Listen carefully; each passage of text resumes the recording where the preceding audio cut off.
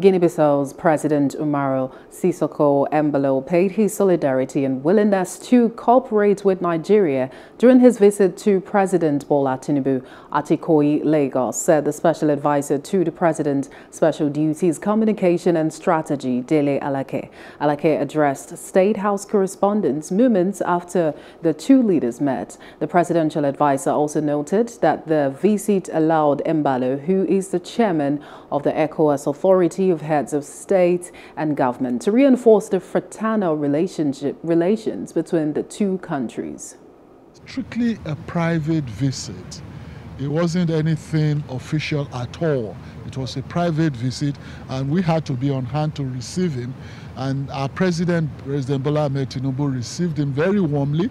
And the President of Guinea-Bissau himself exuded some enthusiasm and warmth, which is uncharacteristic, or untypical of what we saw in the past.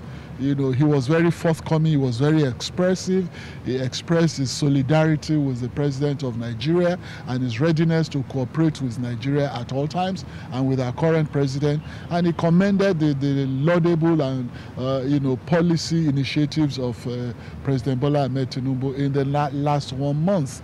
And he said that everybody in the world, in the international community, have been commending his giant strides. So he came to pay his solidarity and to pay courtesy call, as it were, and to bond with him as a brother African head of state in the first instance, and in particular as a brother West African ECOWAS head of state.